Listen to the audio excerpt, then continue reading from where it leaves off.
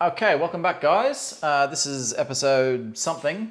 Next episode on protective gear for self-defense pressure testing your self-defense training. So we've covered most stuff so far in individual videos. They've all been done. You can see those other episodes in the playlist or in the video description. So be sure to check those out as well, because this is just the last or second last volume of what I'm talking about.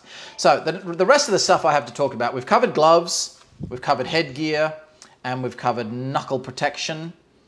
Now I'm just going to cover all the other little bits and bobs that don't need that much talking about, but I thought I'd cover it anyway. Okay, let's start with this one. Forearm protection. Most of my students will be familiar with this kind of thing. Just to cover the, it's just nice. You don't need it, but if you've got particularly bruisable arms, right, when you're throwing punches in at people and someone's slamming you in there, it just gives you that little bit of protection. Simple as that. You don't need to spend a lot of money on them, pick them up for $20 or something. Just gives that little bit of foam padding, nothing much, just a bit of foam padding over your arms so that particularly you're not getting like a bone-on-bone clanking or, you know, down these very vulnerable points on the inside of your arm and so on. It gives you that little bit of protection. Nothing much else to talk about those. Just go and grab a pair. Basically, just put it on and smack yourself in the arm a few times if it feels much better than when you don't have it on. It's doing it's doing its job. Okay, that's all I've got to say about those. They're pretty simple. When I use those for I almost never use them myself because I've trained myself up, so I've got the conditioning that I don't need them. But I do recommend them to students because it means that you can go a bit harder. That's the beauty of them. You'll see people all the time doing different drills and they're sort of, ow, ow, they're not throwing the punches hard because their arms are too sore from the other person blocking them. So you put those on and then you can swing the punch in a bit harder and give the other person some good training. What else have we got? Shin guards and instep. Okay, these are very useful. Even though what we do, we don't do your big powerful Muay Thai kicks and that kind of thing in what we practice. Most of the kicks we do tend to be little heel stomps, keeping it low down to the ground, or little toe flicks into the groin, that kind of stuff. So these aren't that beneficial in terms of what we practice as far as our techniques are concerned. But when we do our scenario-based training, we need to know how to defend against kickers, like a Muay Thai or a kickboxer. So we will wear these for that purpose. So yeah, if we're doing any kind of higher kicks, we'll chuck these on. So that's really nice as well. But even though, when we're doing our general sparring, even though we might not throw high kicks or even big sweepy kicks, there's still those times when you're in close and someone might just go for some little short choppy kick and the other guy goes at the same time and you smash your shins together.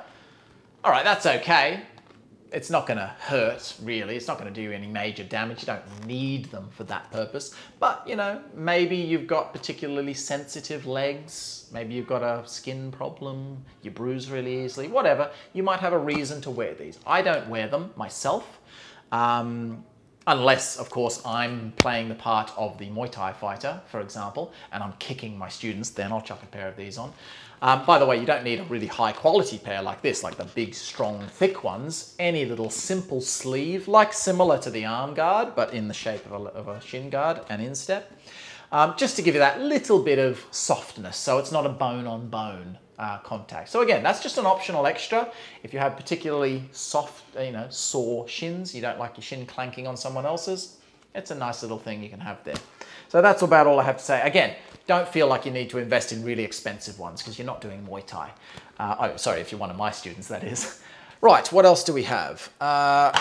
Mouth guards. That's okay. I very rarely wear a mouth guard. Do you need to wear a mouth guard? Well, yes, if you're actually doing training where you're getting hit, I tend to I've never been unlucky enough to get a problem where I've been hit with my mouth open. The only reason you really want to wear this is so that if you happen to have your mouth just slightly open and you take a hit under the chin, your teeth are going to smack together and you can chip a tooth. Again, don't get the double ones. You don't need the double ones. That's overkill. Just a normal standard mouthpiece. Again, I'm no expert on mouthpieces. I just went down the sports shop. So yeah, I'm not going to get the cheapest one. I'll just get a decent quality one. I think it was $20 or $30. They mold to your jaw. You put them in hot water and then you put them in, bite them, and they mold to your jaw. It does two things. It reminds you to keep your mouth closed while you're training, so there's less chance of hurting your jaw when you get hit, but also it stops your teeth clanking together. So again, for myself personally, I only use this if I'm really doing a hard train, like a full-on training session with another senior student of mine, or like a senior training partner of mine. If I'm just teaching or doing the drills at a sort of moderate level, I don't worry about these. So again, that's a personal choice as to whether you do or don't wear that. But my recommendation is, if you're doing heavy training, put one on, because it will save your teeth. And it will save your jaw as well, because if you have your mouth slightly open and get hit on the jaw, it's going to do a hell of a lot more damage than if your teeth are slightly pressed together when you take that same blow. Okay, what else do we have? I'm sure I've got, these ones. Knee guards. Do we need to wear knee guards?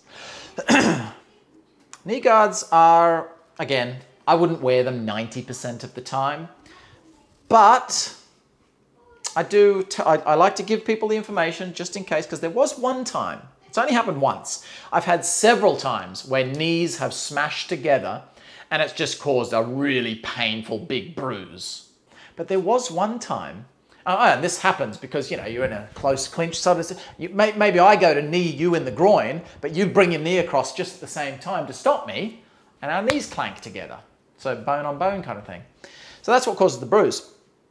And it's not so comfortable. So again, same as I said about the shin guards, maybe you want to chuck they don't restrict your movement in any way, just nice, nothing major, just a thin little bit of padding over your knee. Again, any sports store, you can even get them at like Big W, Walmart, your normal supermarket type stores, anything will do. You don't need any sort of special high quality, expensive, special martial art version of them. Just any kind of a knee pad will do. So long as it's soft and it's not like a skateboarding knee pad. You don't want something hard on the outside, because then maybe you hurt the other guy. So yeah, one time I was training, I can't remember exactly what happened now, but same thing, our knees clanked together. And it was actually a girl, way smaller than me, but it just happened at the perfect angle where her strong portion of the knee, like the bone of her knee, just got right into a side tendon of my knee. As they hit, I felt a bit of an ow, but it was nothing major. But then I went to put my foot back down, and the tendon, it was like it had put it out of place or something. I don't know exactly what had happened there. I couldn't walk. And I was in the middle of a training camp where I was teaching for a week, and I could walk, but I was struggling to walk for the rest of the camp. And I was like, and literally it was that much pressure, barely no pressure at all. It was just a little clunk, but just right on that spot. So that's probably a highly unlikely scenario that, it would have had to have been. It's just a 1 in a million shot that it was so accurate that it actually moved that tendon and bruised that tendon specifically. But again, if you want to be absolutely sure and you don't want to do yourself any damage, any risk, then wearing some knee pads could benefit you. So again, that's a personal choice. Not a necessity, but a personal choice. Elbow pads. Elbow pads, little squishy elbow pads like this, okay? These are quite nice. Most of them you just slip on, like so, and you'll have a little strap there as well just to tighten them. This one tends to be tight enough on me without the strap. It's a perfect fit because of my bulging biceps. So you put it on like that. This is not for my protection. I've never injured my elbow during training, but it just allows you that when you're doing your sparring, even if you're doing things like Chi Sao, in Tai Chi we do Chi Sao, Wing Chun they do Chi Sao, that kind of, you're in close, you're moving your hands around each other and you're trying to get strikes in on each other. This, with your palm, you can hit people in the head just to say like, gotcha, would have got you. That could have been any kind of a strike. But you can just smack them on the head, smack them on the side of the cheek with light pressure, and it's not going to do them any damage. So you don't need to use gloves or anything when you're in that close and you're just doing light contact. That's fine. But your elbows, most people that I've seen, they always train like touch, light contact with their palms, but elbows, they don't actually contact. Because an elbow, that little knobbly bone there right on the edge, straight in the back of the jaw, if it hits maybe there, that's okay. But anywhere that it hits where it's hard, it's such a solid thing, even just that much pressure with the actual elbow, and it really does a lot of damage. So this, you can't do heavy pressure because it's very thin in comparison to a boxing glove, It's only like that thick, but at least it allows you to touch. It allows you to do the same kind of pressure that I would hit you with my palm. So I could put that now, just with that, at least I know now, whoa, I got you. Whereas if you don't do it, you might not know if you got hit or not. It's because it's all in so close. I go boom like that, and as I do it, you go whoop, you move your head, because maybe your hands are all tied up and there was no guard you could have used. You just move your head out of the way.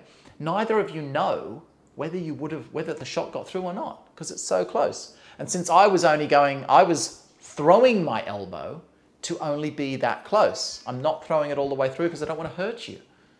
So in which case, we don't know if it was me pulling the shot that stopped you getting hit or if it was you moving your head that stopped you getting hit. But now I can at least touch you with it, with just that light bumpy force. Now, oh, yeah, okay, yeah, you got me. Or whoop, no, see, you didn't get me.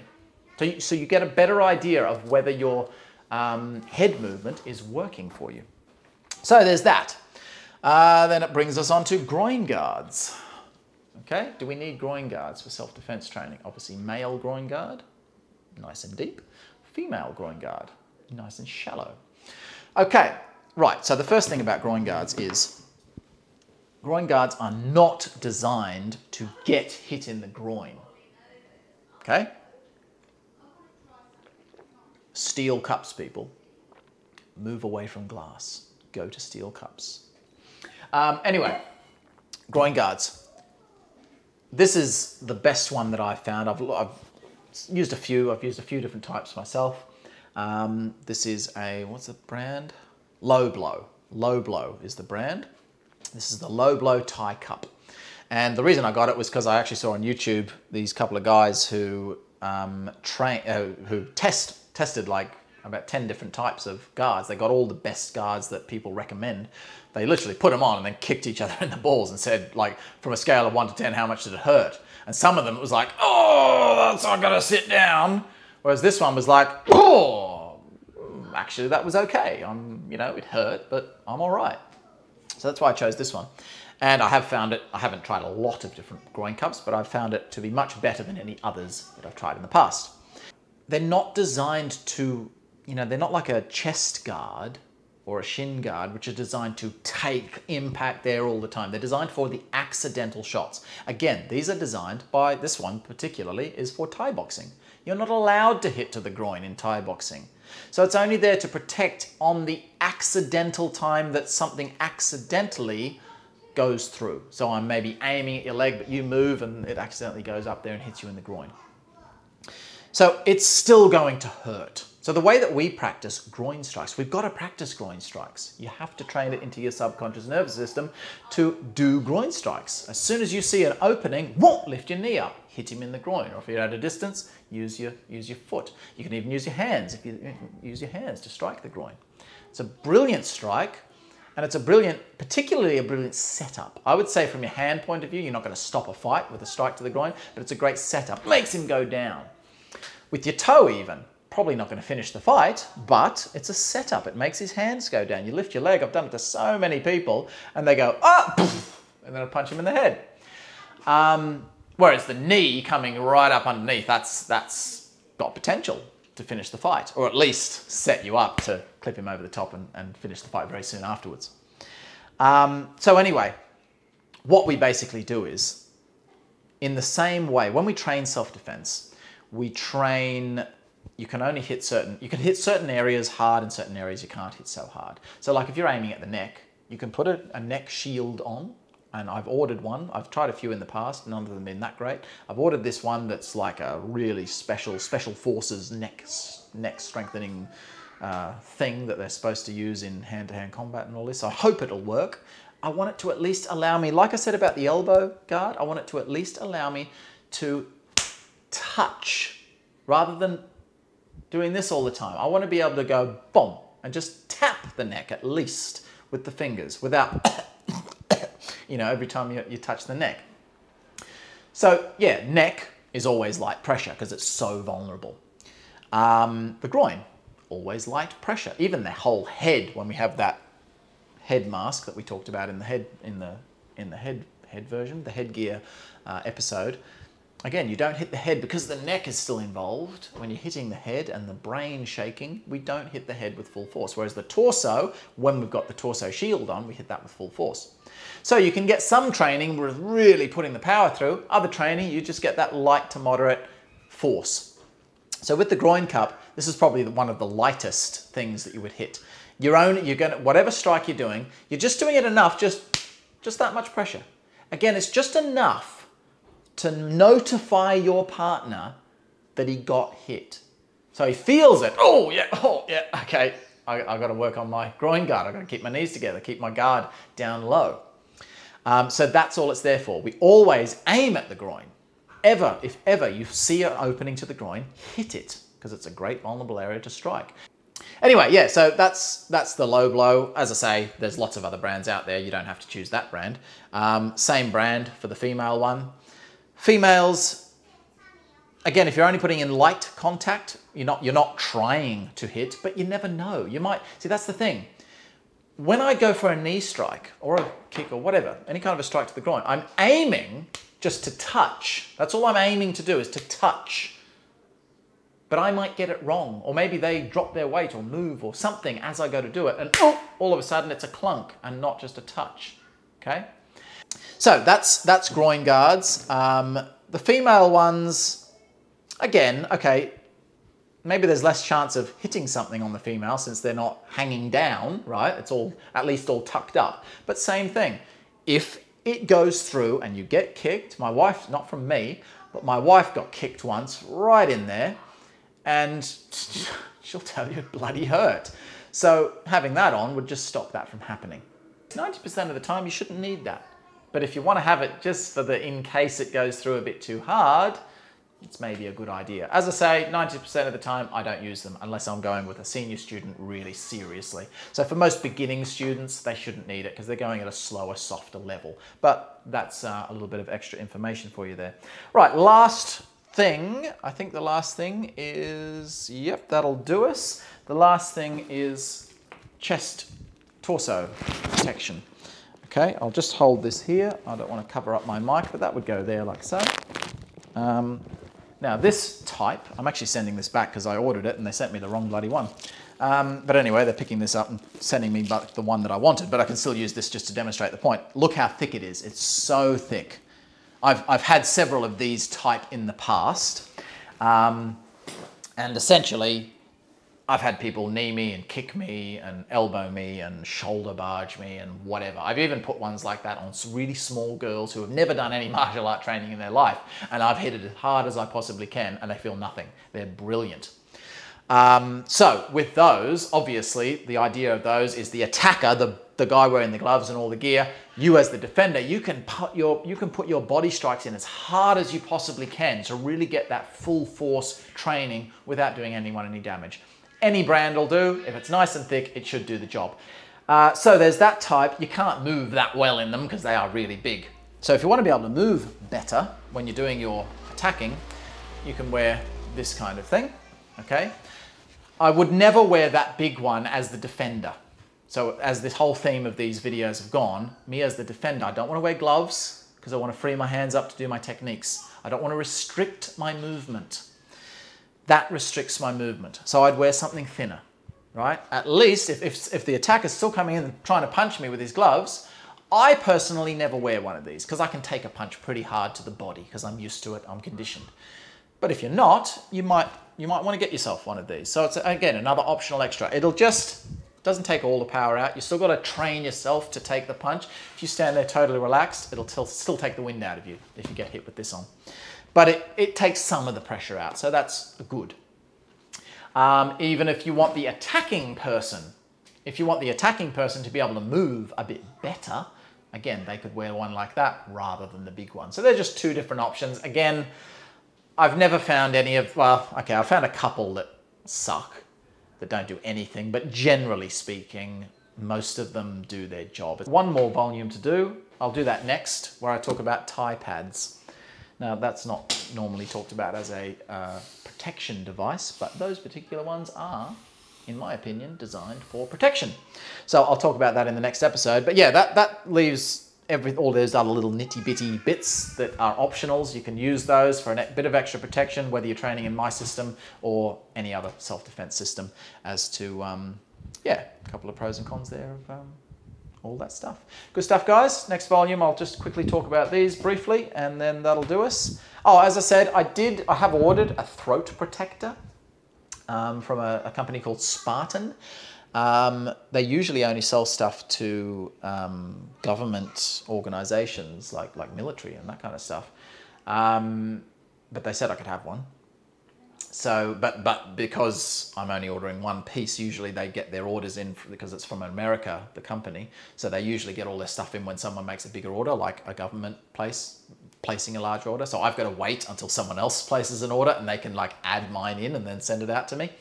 Anyway, so whenever that comes in, I'll probably do a separate review on that as to, well, if it sucks, I won't bother reviewing it.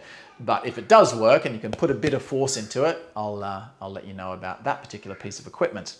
So that's me done for this lesson. Good stuff, guys. See you soon.